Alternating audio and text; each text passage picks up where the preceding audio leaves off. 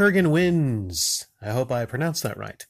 What happened to YouTubers answering questions from their YouTube fan base? Because they are fans. Nowadays, they want you to support them, I mean kiss their asset, by sending them your hard-earned money so they can live a cushy lifestyle. When's the last time PatNesPunk, yeah, I left out the nest for a reason, answered a YouTube question, not a paid Patreon poll question? Nowadays, none of them seem to even have anything interesting to say or have a thought of their own, but rather just regurgitate gaming news stories or rehash something they have rehashed in the past. And it's not just the gaming community. This e-begging has spread across every facet of YouTube.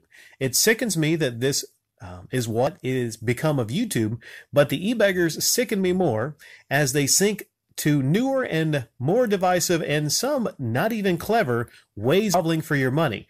We'll keep it up. Soon you won't have any fans to grovel, let alone any fans to answer your questions from. What happened? Well, what happened was the rise of Patreon. People used to answer questions, but if you got a system set up on Patreon where you have tiers and you're there and you're thinking about, what kind of access can I put behind this little Patreon paywall? Answering YouTube comments, hey, that's a nice little tier.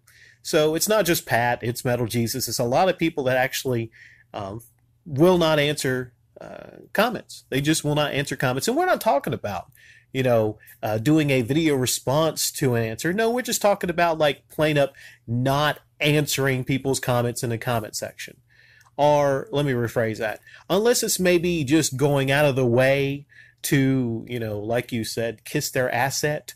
Unless they're just going out of their way. Yeah. If you just take your tongue and tickle their bum with a comment, then yeah, they might reply to that one. But don't ever think about leaving any kind of critical comment on a channel like PatNesPunk and him actually answering it. No, that's not going to happen. And some people might say, hey, it's PatNesPunk.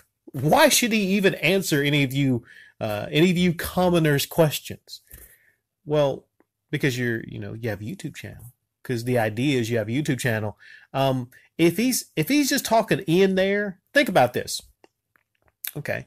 YouTube channel you upload, and if he's just talking to Ian in like one of his podcasts, and those two are talking together, and let's say he only really replied to people, maybe other YouTubers, then what's the whole point of even uploading anything to YouTube?